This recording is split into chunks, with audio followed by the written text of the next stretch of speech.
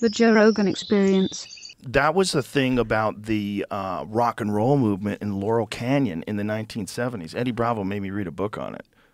Yeah, with I watched the documentary, I think. Yeah, there's like a crazy fucking conspiracy that the CIA created like Jim Morrison, the Doors, and the rock and roll movement of the 60s, all the decadent rock and roll. Yeah. And there's weird connections. It's like you got to go like, whoa, you got to go there deep. are some connections there. Here's the thing. I don't think you can create a Jim Morrison. You need to have a guy who's that guy. But Jim Morrison's dad was like a federal agent. Jim Morrison's dad was, what was Jim Morrison's dad? General. He was a general. General? But you got to have Wasn't he in the CIA as well? I don't think so. No? Just a general? He was like the one that gave the orders that started the Gulf of Tonkin or something. Okay, Jesus Christ. Whoa. Okay, so imagine that. So his dad, deep state, right? So that's a military connection. Okay. Rear Admiral. Yeah, look at that. Rear Admiral. That's not what I expected his dad to look like. So he's not a general. So he's heavy duty military man. And then his son goes on and becomes one of the biggest rock and roll stars of all time. And like a complete counterculture figure, drugs and chaos and pulling his dick out in front of people. Right. Madness. Setting shit driving on fire. a 67 GT 500 Mustang in the desert and fucking hair and sunglasses. Yeah. And there's people that think that sort of image, the rock and roll star, the decadent, depraved rock and roll star image, was calculated by the CIA, and that this was all part of the same anti-war movement. Like what they were trying to do is stop the anti-war movement. They were trying to stop the hippie movement, and they think that what they did was encourage a chaos that came out of worshiping these degenerate rock and roll stars that were all drug addicts and saying crazy shit. Right. But like you're taking away his talent. And no, but you're not, though. You're not. They're saying you're essentially saying that they promoted that. Like the Promoted talent it. already Got existed, it. but they realized if you can get this crazy, chaotic guy, sign him to a major record label, and then push him everywhere, and have these young kids see this guy. Worship this guy with these sayings. Worship this weird, poems. The Lizard King. Right. This fucking wild dude that Love it. Val Kilmer played in that movie. If you watch that, Val Kilmer excellent. Thought he was Jim Morrison. He lost his fucking marbles. I It's a believe great that. movie. He seemed like Jim Morrison in that movie.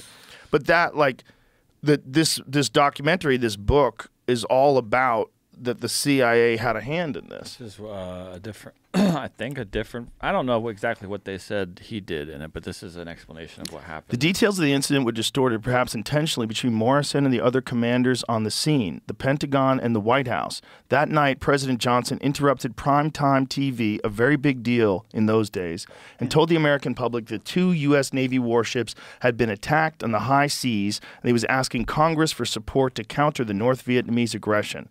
At the same time, Morrison and his staff told Navy headquarters in Hawaii that the radar returns the destroyers had targeted were probably false returns generated by the rough seas. Headquarters relayed the information to the Secretary of Defense, Robert McNamara, but he failed to give those details to President Johnson. So he held the details back. Wow. So based on Johnson's testimony that the destroyers had suffered an unprovoked attack in international waters, Congress approved of the Gulf of Tonkin resolution, giving the president the authority to conduct military operations in Southeast Asia without a declaration of war. So that was Morrison's dad was a part of that. Wow. So the thing is, it sounds super far-fetched, but when you look at what they definitely did with the Manson family, what they definitely did with Operation MK Ultra and Operation Midnight Climax and all these different crazy mind control experiments that they did, and what they did with the Harvard LSD studies, and what they did with they were dosing people with acid and trying to make them do things and trying to turn them into psychopaths, and they did it with the Manson family. They got Manson when he was in prison and dosed him up with acid and taught him how to be a cult leader, allegedly, right. And then provided him with acid, and then repeatedly let him out of jail every time he got arrested for things. Yeah, because he was arrested a lot. Yeah, and someone would step in and say, this is above your pay grade, and he would be out. Yeah, and they know that he worked with Jolly West, who was the guy who was running MK Ultra for the CIA. So if they were doing that, you think they're going to leave rock and roll alone? No, right. No, they probably would do it. And then there's also some people now that are saying they were a part of funding the gangster rap movement of the 80s and the 90s. Yeah. That was another way to sow discord in society. And when society is unstable, you can like control people more. When society is stable, then they want to go, hey, let's fucking get rid of some of these bureaucrats that are useless. Let's fucking clean up the streets. That's a stable society with a great economy. No, you want things in chaos. And so that's the way you stay in power and stay in control. Yeah. What was it? It was a movie or something silly where they would play it was the music.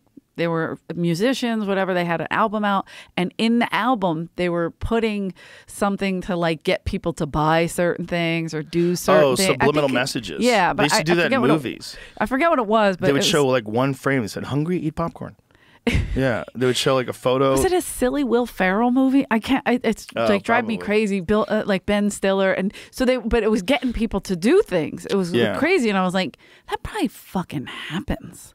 Like, it definitely happens. Movies and Josie and the Pussycats. I knew it was something stupid. Find themselves in the middle of a conspiracy to deliver subliminal messages through the popular music. It was so silly. Find themselves in the middle of a conspiracy. So that was the TV show. Oh no, this is later. This is way later. Yeah, Josie and the Pussycats was an actual animated show that was on when I was a kid. That's why I was thinking. So that's it was the movie silly. from 2001. Yeah. Is that Will Ferrell? I don't know if he's in it. I just remember it being quirky.